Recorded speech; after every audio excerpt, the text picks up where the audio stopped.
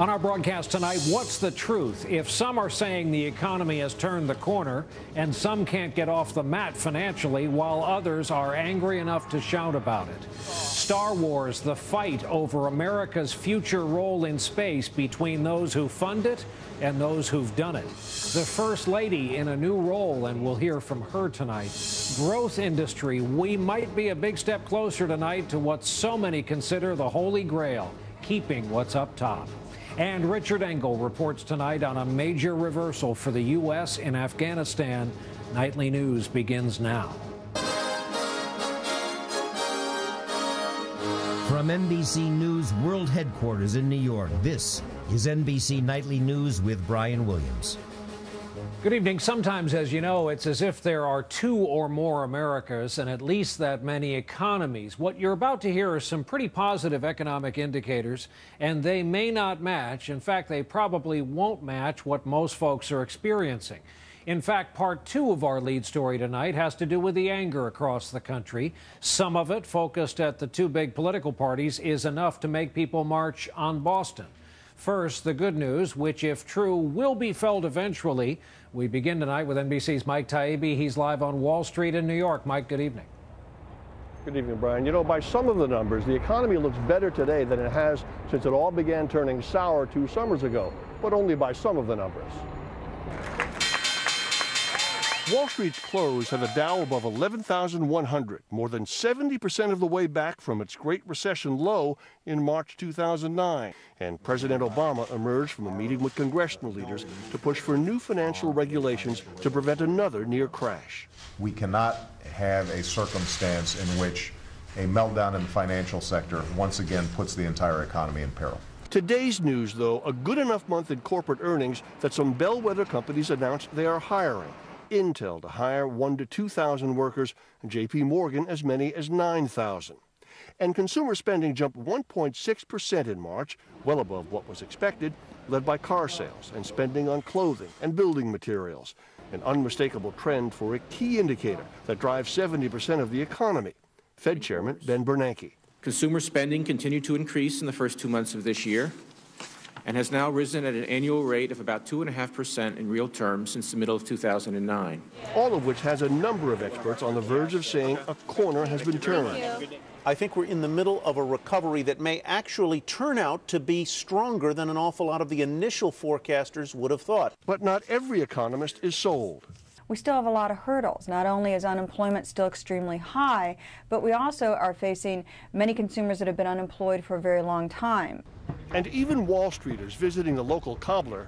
It's too early to say. In my heart, I want them to improve, but I think it is a little early. Are nowhere near ready to pronounce the Great Recession history. And tomorrow, and typically, there'll be some numbers that will likely temper most of today's optimism. The housing foreclosure numbers will be announced, and they're not likely to tell a story that's in any way encouraging. Brian? Mike Taibbi starting us off from Wall Street here in New York tonight. Mike, thanks. And now to the anger. The Tea Party movement, for one, sparked by foreclosures, job losses, Wall Street bailouts, and in some cases just plain politics. Today they held a party in the original Tea Party city of Boston.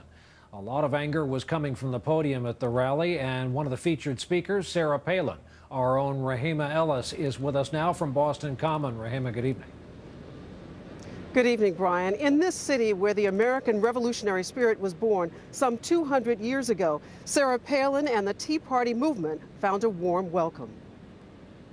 This is about the people. This is the people's movement. The megastar of the conservative movement rallied thousands of Tea Party supporters on Boston Common demanding change. We need to cut taxes so that our families can keep more of what we earn and produce. And our mom and pops then, our small businesses, can reinvest according to our own priorities and hire more people. At the event, one of 20 on the Tea Party Express tour, Palin blasted what she calls big government. Is this what their change is all about? I want to tell them, nah, we'll keep clinging to our Constitution and our guns and religion, and you can keep the change. Many at the rally say they're frustrated. I'm not a racist, I'm not a moron, I'm not stupid. I am a mother, a wife, a daughter, a sister, a nice person who pays taxes. Too many taxes. Have you looked at the debt clock lately? It's enormous. Everybody's taking us to the same place. It's just the party in power now is taking us there faster. While rallies like this one tap into a growing sentiment of discontent about government, an underlying question here is, what does the future hold for its keynoter, Sarah Palin? Since resigning as Alaska's governor, Palin has reportedly earned $12 million on book deals, speaking engagements, and TV ventures. Sarah Palin certainly hasn't ruled out a 2012 run, but she's made a lot of money since she resigned as governor of Alaska, and chances are she's not ready to give that up right now. We need Congress to hear us. For now, Palin is continuing her campaign with Tea Party supporters and gearing up for election season. So folks, from now until November, when they say, yes, we can, we're going to all say, oh, no, you don't.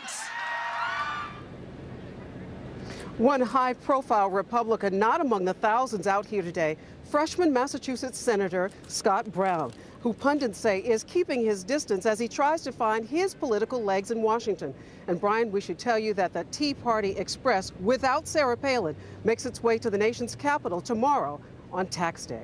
Brian? All right, Rahima Ellis from Boston for us tonight. Rahima, thanks. And let's talk about national priorities for a minute. Last night on this broadcast, we were the first to report that an American icon, the first man on the moon, Neil Armstrong, joined some other astronauts and wrote a letter warning President Obama not to gut the manned spaceflight program. Today, the second man on the moon took the president's side.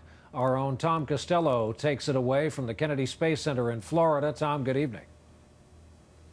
Hi, Brian. Good evening to you. This has turned into a very public feud within the astronaut corps. The White House knows the esteem that the country holds Neil Armstrong in. So today, Buzz Aldrin, as you mentioned, the second man to walk on the moon, took the president's side.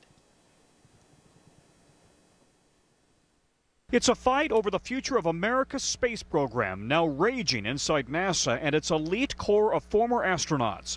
Facing steep opposition to its plan, the White House announced modifications late yesterday. Still,